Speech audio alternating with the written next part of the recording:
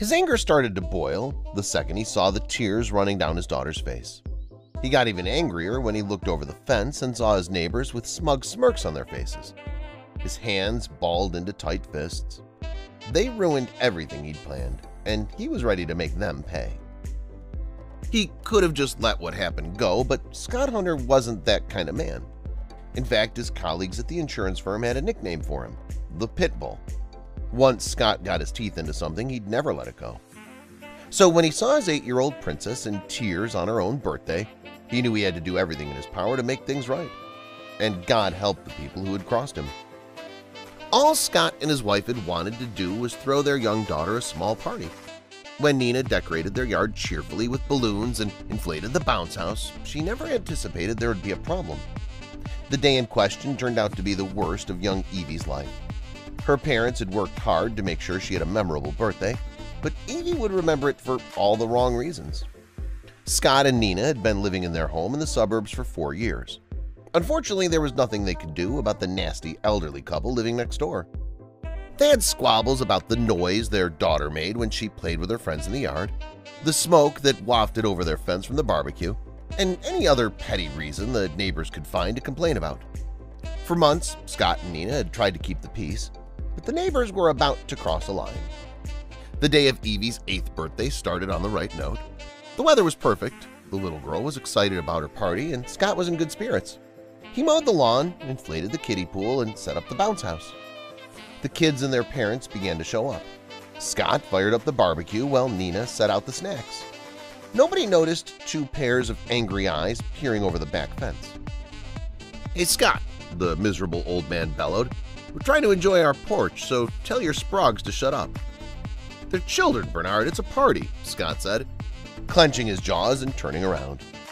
He continued to work the grill as the children splashed happily in the pool, but he should have known that his rude neighbor wouldn't leave it at that. Evie's eyes sparkled when she opened her gifts. For some reason, her favorite present was the large inflatable ball that her grandma had bought her. All the kids clamored to play with it, bouncing it to each other and kicking it against the fence. When somebody accidentally kicked it too high and it bounced into the neighbor's yard, nobody could have anticipated what would happen next. Bernard's wife went over and scooped it up. She held the ball in her hands for a few seconds while the kids waited. Everyone expected her to simply toss it back. "Please throw it over," Evie pleaded. Instead, she handed it to her husband. He made sure everyone was looking while he fetched a screwdriver from the garden shed. Bernard kept unbroken eye contact with Scott. Then a satisfied expression came over his face as he slowly and deliberately stabbed the ball. Then the malicious man clumsily smashed it with his hands and throttled all the air out of it. Scott was incredulous. Evie screeched. The old man seemed to get so much pleasure out of causing this little girl tears, and he wasn't even finished yet. Evie cried and cried, but eventually her mom managed to placate her. Nina just wanted to continue to party as if nothing had happened, but Scott was seeing red. As the day grew on, he grew angrier and angrier. If the neighbors enjoyed their porch so much, he'd make sure they never enjoyed it again. Scott had never been so angry in his life. He wasn't about to just let it go. They'd ruined his little girl's birthday. Now they'd have to live with the consequences. His plan was simple. He could see the neighbor's porch from his yard. Every time the miserable old couple came outside, he was ready. Scott thought carefully about all the ways he could make his insufferable neighbors' lives a living hell. He thought about everything from poisoning their lawn to other, more harmful measures. But he wasn't a fool. He knew that he couldn't do anything drastic or illegal, so he decided to be an annoyance instead. He'd teach them to make his daughter cry.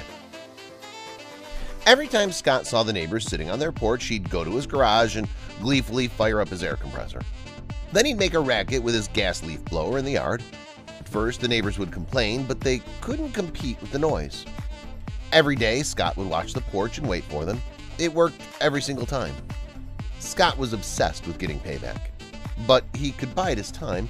He'd do it until the couple died or moved out if he had to. He would be a constant reminder of their unacceptable behavior, and he'd never let it go. They soon realized that they'd made a huge mistake when they crossed him. Scott continued with his noisy regime for years. True to his word, he never let Bernard and his wife enjoy their backyard ever again. He didn't even pretend that he was doing anything other than making as much noise as he could every time they set foot outside. And every time he'd drive those miserable neighbors right back into their house. But Scott isn't the only person to be inconvenienced by his audacious neighbors. He shares that in common with a woman named Shenna Berry. But her revenge on her neighbor was next level. She knew she should just stay quiet and wait for the storm to be over, but she couldn't help herself. After all, her neighbor was the one who had a problem with her. The gloves were off. They traded slur for slur, insult for insult, dig for dig. Without wiping the sweat from her furious face, her neighbor leaned closer and uttered 3 words, "Just you wait." Then, with a barely concealed smirk, the woman turned on her heels and walked away, as if she was strolling in the park on a glorious summer day. It was at that moment that Shenna knew exactly how she should make her pay. Her meddling neighbor was going to get what she deserved. Shenna Berry had waited her entire life for this moment. After working her way up the corporate ladder, she finally could afford her dream home. It had everything she was looking for: a giant open-plan kitchen, 3 bedrooms, and a stunning garden with a beautiful fountain at its center. The newly single mom thought this would be her dream house, in her dream neighborhood. But there was something she hadn't accounted for. The moving day soon arrived, and after 2 days of unloading and unpacking boxes, Shenna was finally finished. But as she sat down on the sofa, she saw another moving van outside. But this time it was for next door. Shenna wondered what her new neighbors would be like. So far, everyone in the neighborhood had been incredibly polite and welcoming. Her new neighbors had to be the same, right? Shenna swiftly went around to her new neighbors to introduce herself, taking note of the flashy red sports car that was parked outside. She rang their doorbell and waited for a few seconds.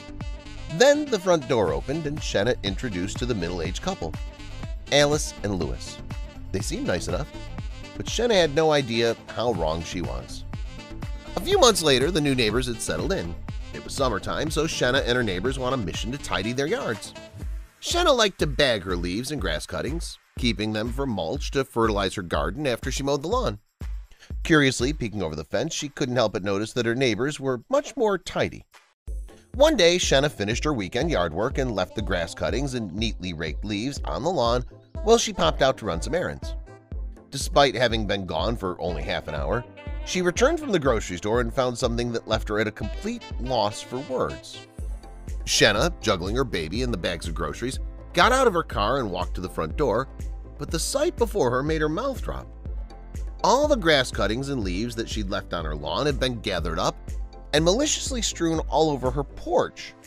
But that wasn't all.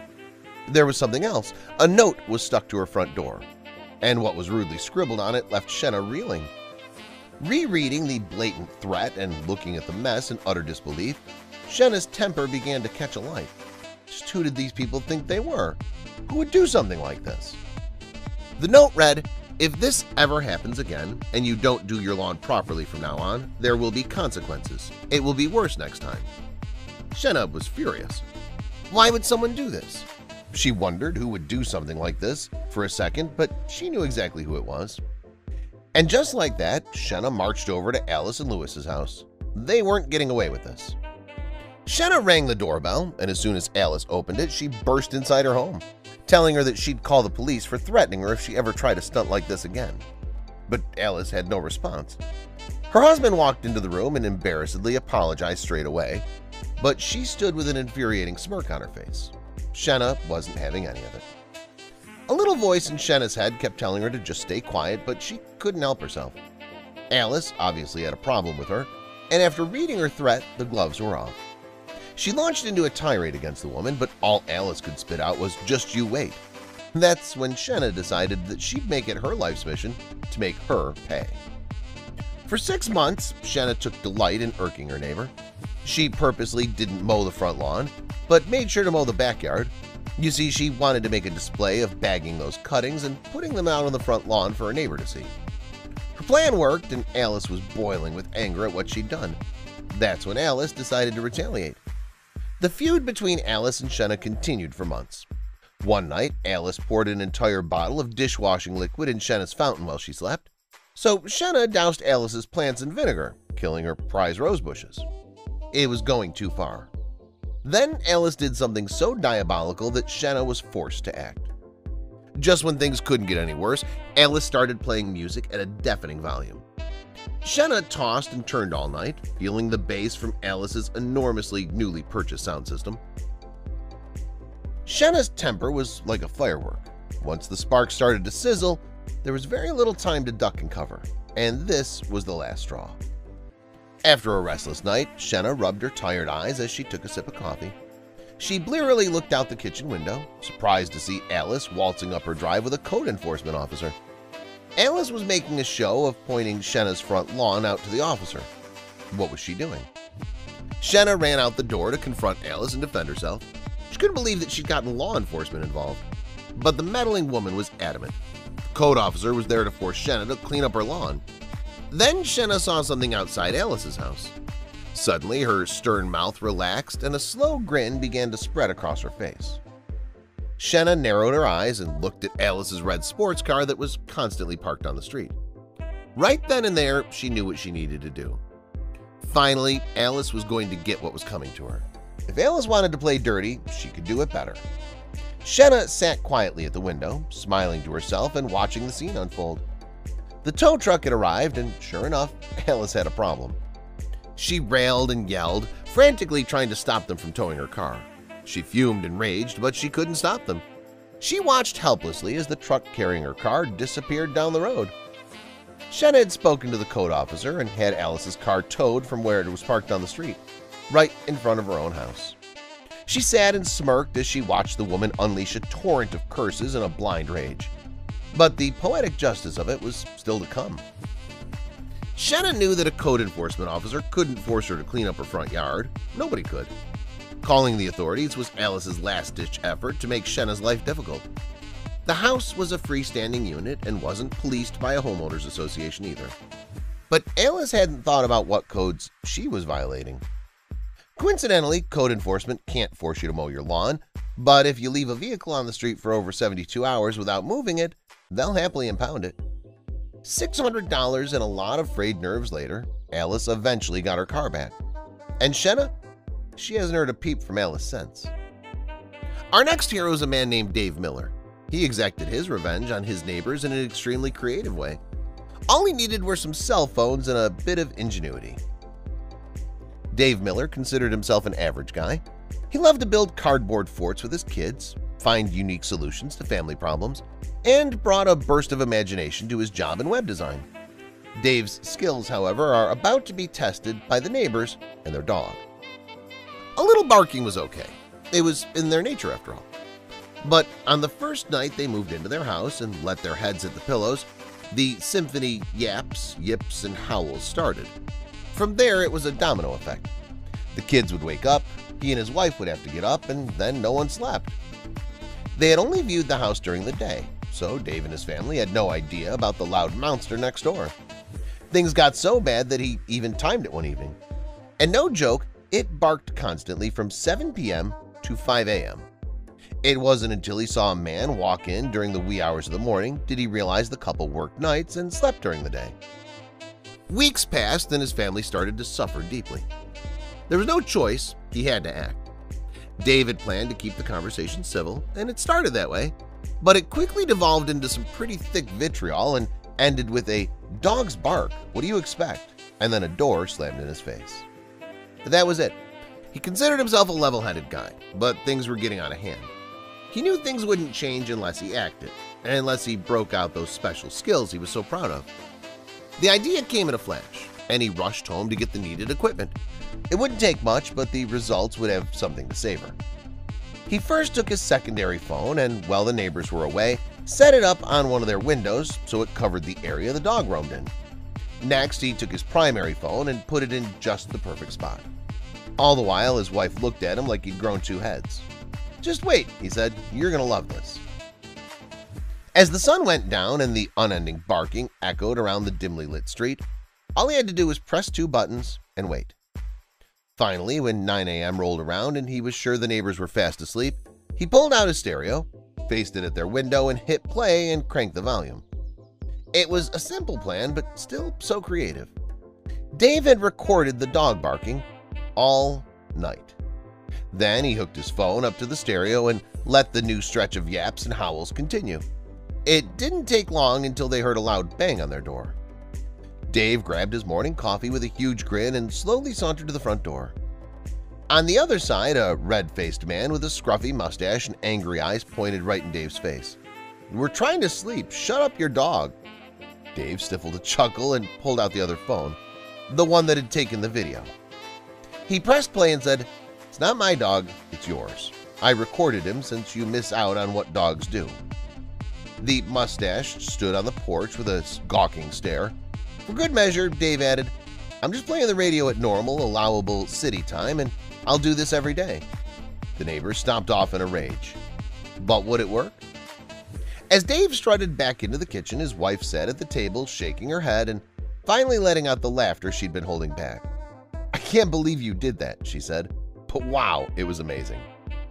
The hours passed and night finally settled in. The neighbor's car pulled out of the driveway. Now was the moment of truth. It was utterly blissful. All they could hear was the chirping of crickets and the occasional car driving by. There wasn't even a tiny growl. The twins slept soundly for the first time in weeks, and his wife didn't look like she was going to pick up a baseball bat and handle things her own way. There was just one more thing to do. It was too good of a story, he had to share it. He knew there were people out there who would find this useful for their own doggy problems and wanted a non-confrontational solution. But he had no idea that his Reddit post would go viral. It really was the best ending he could have hoped for.